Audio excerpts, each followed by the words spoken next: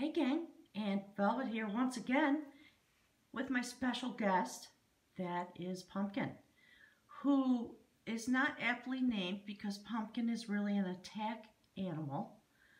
Another in the series of tips for homeowners, because as Aunt Velvet likes to say, OMG, seriously, could have you had told me that you had a violent animal in your house?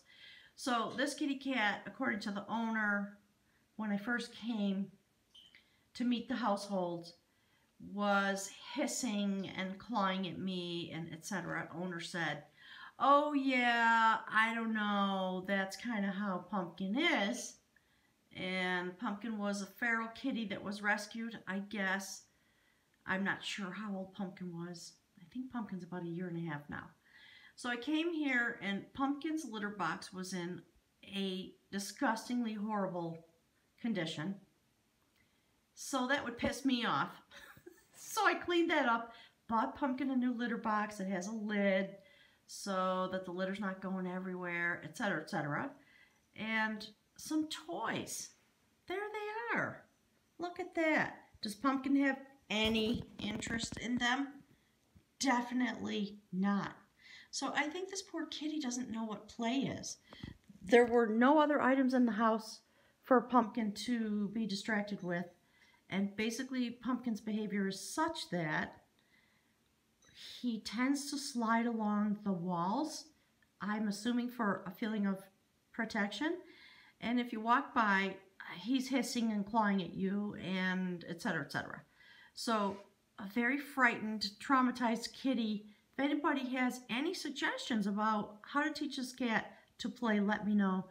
I have balled up pieces of paper and sat for an hour throwing the paper. He'll lunge at it for a second and then he's gone again. So I don't know if the cat has brain damage. I mean, seriously, I've wondered, like, what could be wrong with this cat other than massive amounts of anxiety. I don't know what to do about it. So I'm doing my best to love up the kitty. There's the bag I started with.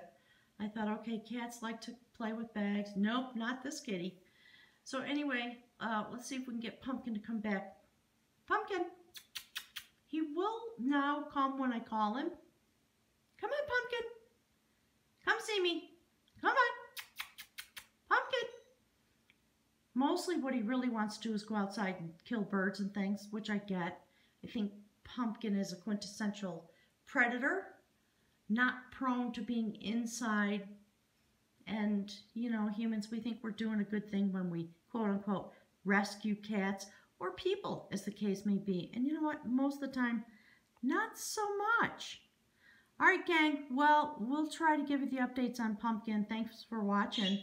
And drop some comments. Let me know what you think. Why does the cat not know how to play? And how would one change that situation if it's possible? All right, toodles. Catch you next time. Thanks, everybody.